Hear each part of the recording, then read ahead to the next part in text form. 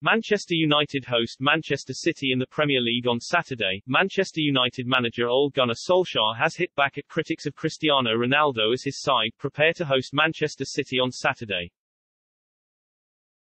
The Norwegian boss has also admitted the Red Devils will suffer a lot against the Premier League champions.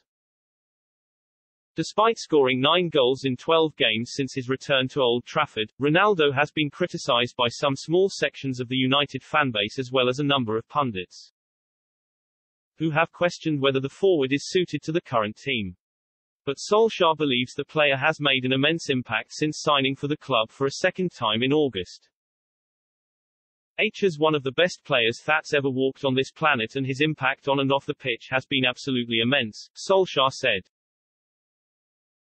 The way he conducts himself, he scores goals, works for his team, and is a top pro.